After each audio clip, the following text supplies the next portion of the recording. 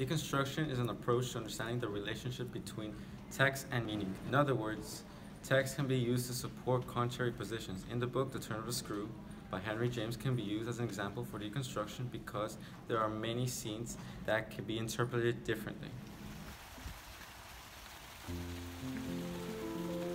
It would be as charming as a charming story. Suddenly to meet someone. Someone would appear there at the turn of the path and would stand before me and smile and approve. I did not ask for more than that. I only asked that he should know, and the only way to be sure he knew would be to see it, and the kind light of it in his hands and face. He did stand there, but high up, beyond the lawn at the top of the tower. He turns away. That's all I knew.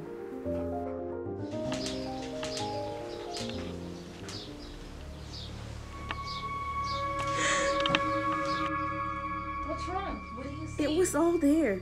The person looking straight in had already appeared to me before. Flora was playing very hard. We were on the edge of the lake, and as we had lately begun geography, the lake was the sea. Suddenly, I became aware that on the other side of the lake, we had an interested spectator. My eyes transferred to little Flora, who was about 10 yards away. My heart stood still for an instant with the wonder and terror of the question whether she too would see, and I held my breath while I waited for a cry from her. I suddenly realized Flora can see her too. I was reading when I suddenly heard something. I decided to go and investigate. I knew there was a figure on the stairs. I required no lapse of seconds to stiffen myself for a third encounter with Quint. I head towards the stairs, looking for Quint. Looking down from the top, I recognized the presence of a woman, her body half bowed and her head in an attitude of woe in her hands. Oh, look, there she is.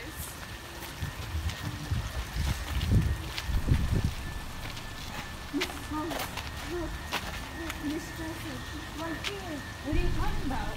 Flora, you see her, don't you? I don't know what you mean. She's right, but she's I don't right see there. anything. You have to stop lying, child. You Stop, see her. stop. I've never seen anything. I don't know what you mean. You're cruel. Take me away from here. She's evil. But she's right there. You see that man right there? Who is that? What's his name? Peter Quince, you devil! Don't go, Miles. Wait. Wake up. Don't be dead. No, why?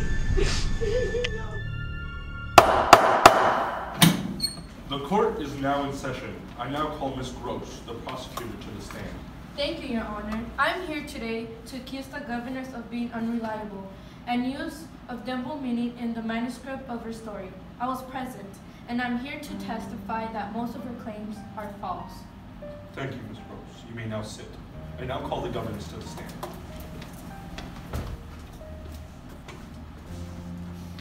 Your Honor, everything that I have said, I have written on the manuscript. Every single thing is true, even though it might be hard to believe. Thank you, governors. You may sit. Miss Gross, the time is yours to prove your claim. Thank you, Your Honor. I would like to show a video of events that happened which proves the governess has lost her mind. She's delusional and is clearly imagining things that aren't there. Objection! I am not delusional. I see the ghost. It's right there on plain sight. Please sit down. You may continue, Miss Gross. Thank you, Your Honor. As I was saying, the lady is clearly insane.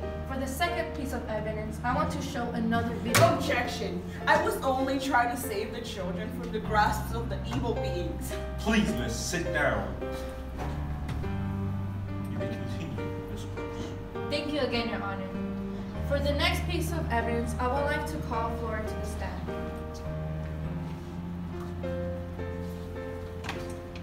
Flora, my dear, what did this evil woman did to you? What did she tell you?